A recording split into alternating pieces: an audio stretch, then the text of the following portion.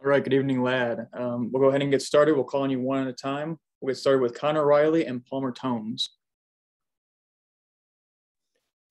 Hey, lad, I want to ask you the impact that getting George Pickens back on the field now, how important is that for you guys, and what does he sort of bring to this offense as he continues to get healthier? Oh yeah, I mean he's a phenomenal player. Just what he can do on any given play is special. I mean going out there, just doing his thing, having fun. Y'all know how George is, just going out there doing his thing and just making plays. And he has a huge impact on our offense.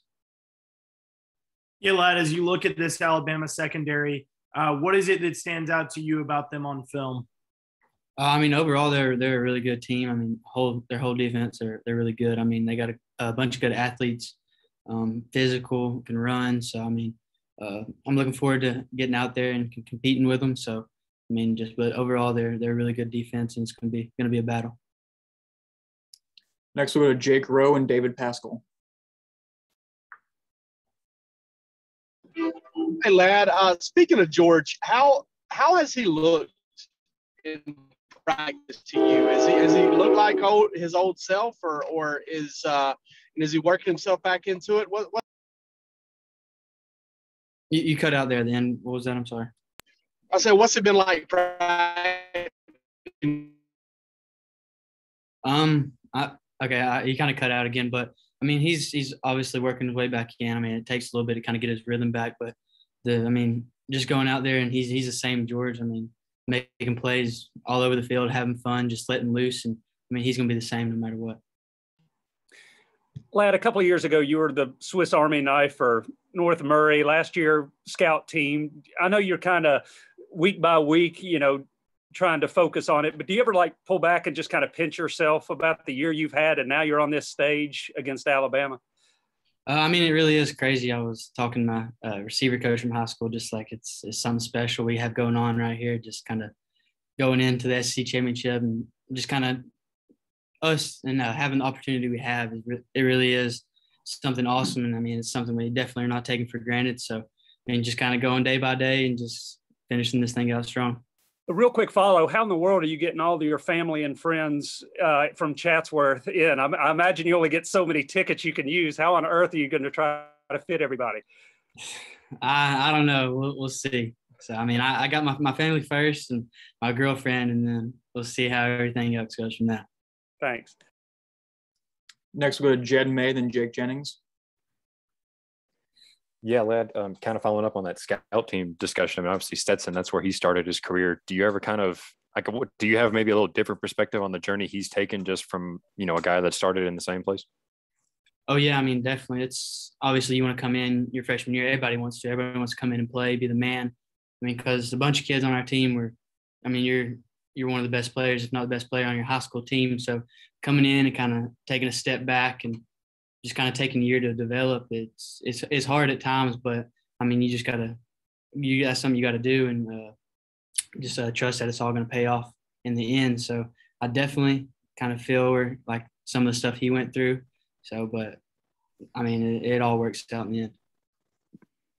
Hey lad, we all know how successful Alabama's been and how big of a program that is. Is there something in the air at practice this week that makes it feel a little different, or is it just kind of business as usual preparing for this game?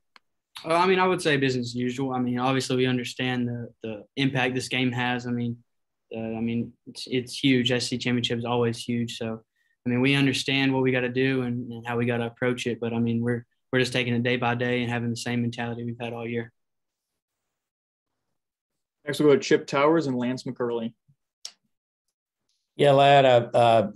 First, I guess I'll ask you, how's Kiara's doing at this point in the week? We hadn't heard much about it since Monday, I guess. And just when it comes to the stage that you're on Saturday, would you the setup is that, Georgia's number one, they could even lose this game and still make it to the playoff. I'm pretty sure that's not the way you guys look at it, though. But would you characterize this team as being loose or I don't know, how would you describe the team?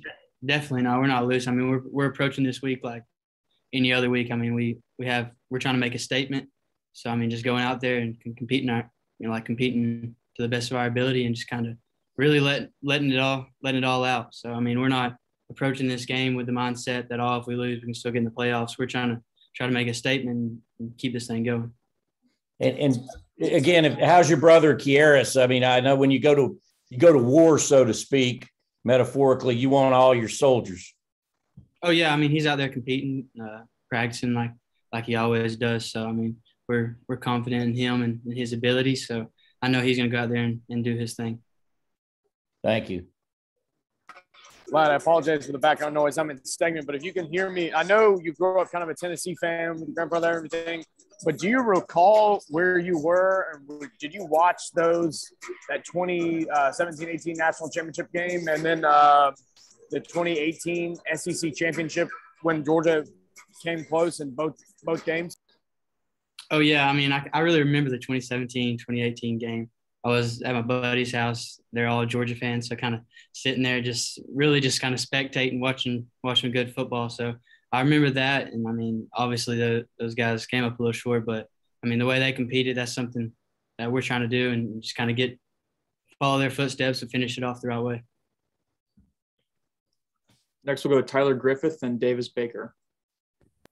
Hey, Coach Moore mentioned earlier in the week how he likes to simulate adversity in practice with some competition. He gave us an example of 2-point, best of 5 competition. Just how competitive do these periods get? Oh yeah, I mean, sometimes they have to tell us to come on guys, relax a little bit. But I mean, we're out there, I mean, competing, trying to get better, and I feel like that really kind of what helps us translate over to the game. I mean, one offense going against the one defense every day, 2 offense, 2 defense. So I mean, we're out there getting after it every day. So I mean, it really helps us translate over to the game. When you practice like that, I mean, it makes the games a lot easier. Lad, earlier this week, Stetson talked about how much better he thinks he's gotten since the last time he played Alabama. Could you just talk about the confidence that you guys as receivers have in him and how it's grown over this year? Yeah, I mean, definitely just the way he approaches the game. I mean, from film study to staying after practice and getting us running extra routes for him, and just kind of getting those extra mental reps and throws, and just really the way he approaches everything. I mean, he goes with a pro mindset. I mean, wanting to be the best he can be. So, I mean, that's the big thing. He doesn't want to lay anybody down. So just him going out there and really his confidence, what's helped him a lot, just believing in himself and just believing in his ability. So, I mean, and we all do too, and he knows that. So I think that's a big thing. Okay, we'll go to Patrick Garbin and then open it up for the final 2 questions. Sean, I'm good. All right, thank you. Okay, we'll open it up for the last 2 questions for Lad. If anyone would like to jump in.